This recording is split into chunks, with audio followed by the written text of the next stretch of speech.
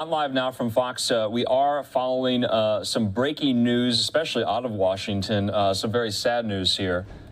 We're getting word that prominent attorney and former U.S. Solicitor General Ken Starr has died at the age of 76. He was a key figure in the impeachment of former President Bill Clinton.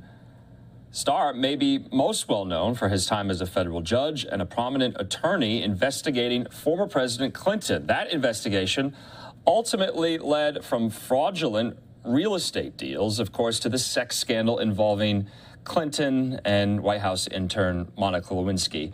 For 25 years, Starr taught constitutional law as an adjunct or visiting professor at prominent universities across the country, including Pepperdine University and the Baylor Law School, where Starr would later become the university's 14th president. Starr resigned that post following an external review into the school's response to reports of sexual violence against students. In recent years, Starr was recruited for former President Trump's legal team during his impeachment trial.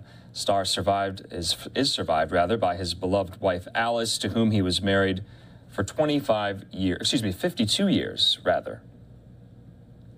Again, if you're just joining us here, the prominent attorney and former U.S. Solicitor General Ken Starr has died at the age of 76 at a hospital in Texas.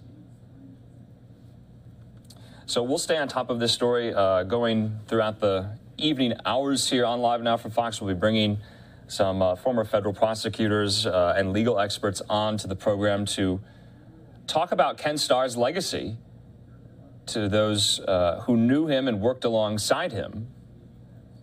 He was a key fixture in 2 impeachment trials of 2 presidents.